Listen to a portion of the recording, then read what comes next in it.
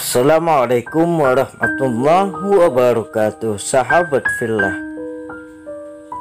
cerita Abah Guru Sekumpul tentang Syekh Muhammad Arsyad Banjari atau Datu Palampayan. Syekh Muhammad Arsyad Banjari adalah orang yang sangat alim di zaman beliau. Oleh karna itu, kata Abah Guru, cintailah dzuriyat-dzuriyat Datu Palampayan. Beruntung kita orang Banjar dianugrahi dan memiliki ulama yang levelnya mendunia. Beliau adalah Datu Palampayan Maulana Syekh Muhammad Arsyad Banjari.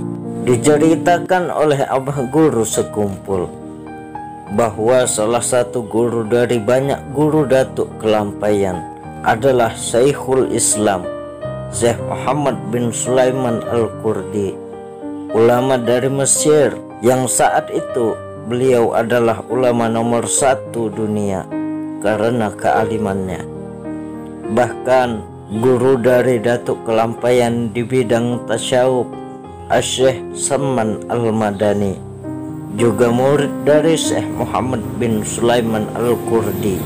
Jadi Datu Palampayan seperguruan dengan Syekh Zaman Al-Madani, mengaji kepada Syekh Muhammad bin Sulaiman Al-Kurdi.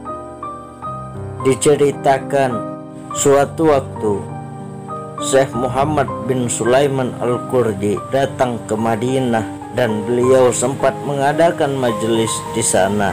Pernah di satu majelis ada seseorang yang menanyakan suatu masalah, mungkin karena belum mengetahui jawabannya. Maka Syekh menanyakan kepada semua muridnya siapa yang bisa membantu menjawab masalah itu. Semua murid beliau tidak ada yang bisa menjawabnya. Tetapi tiba-tiba murid yang paling depan menyerahkan selembar kertas dan di situ tertulis jawabannya.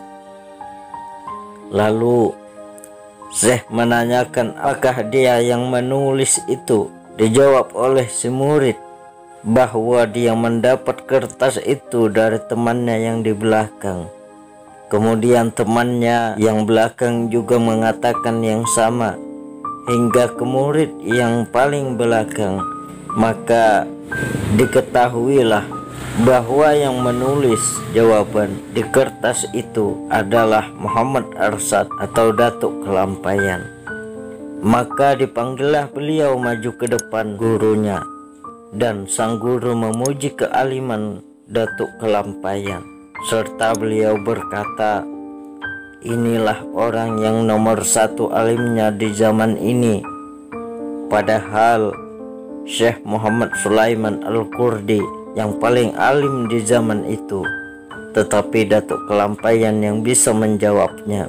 Setelah lama menuntut ilmu di kota suci Mekah dan Madinah, Datu Palampayan Syekh Muhammad Arsyad beserta 3 orang sahabatnya, yaitu Syekh Abdul Somad, Syekh Abdul Rahman Misri Betawi, dan Syekh Abdul Wahab Bugis, berniat meneruskan menuntut ilmu ke Mesir. Dan niat ini diutarakan kepada gurunya. Mendengar hal itu, Syekh Muhammad bin Sulaiman berkata, ya ada Mesir orang yang lebih ilmunya daripada aku, dan ilmu kamu semuanya sudah cukup. Kembalilah kamu ke Jawi atau Indonesia, supaya kamu nyatakan ajaran agama Muhammadiyah, Islam yang dibawa Nabi Muhammad SAW. Maksud beliau bahwa tidak usahlah pergi ke Mesir, karena menurut hemat beliau, kecerdasan dan kepandaian mereka sudah melebihi ulama-ulama Mesir itu. Tidak ada lagi guru-guru di Mesir yang sanggup memberikan pelajaran kepada mereka, karena yang paling alim saat itu saja adalah Syekh Muhammad Sulaiman. Kenapa menuntut ilmu kepada ulama di bawahnya? Juga karena masyarakat sudah sangat menunggu dan mengharapkan bimbingan mereka. Maka dengan saran gurunya itu, mereka memutuskan kembali ke Indonesia dan akhirnya mengajarkan ilmu yang telah mereka dapat di sana. Kealiman, ketinggian makom kewalian, kesuksesan Datu Palampayan terbukti dari berkembang pesatnya Islam di Kalimantan dan Banjar khususnya. Bukan saja bagi umat, bahkan bagi keluarga dan dzuriyatnya. Ujar Abah guru, dari anak, cucu hingga cicit Datu Palampayan, semuanya alim dan berpangkat wali. Mudah-mudahan kita mendapat faedah serta berkat dengan sebagian riwayat singkat kehidupan dan keistimewaan beliau. Mudah-mudahan kita mendapat syafaat dari Rasulullah SAW, para aulia Allah dan guru-guru kita. Kurang lebih mohon dimaafkan. Assalamualaikum warahmatullahi wabarakatuh.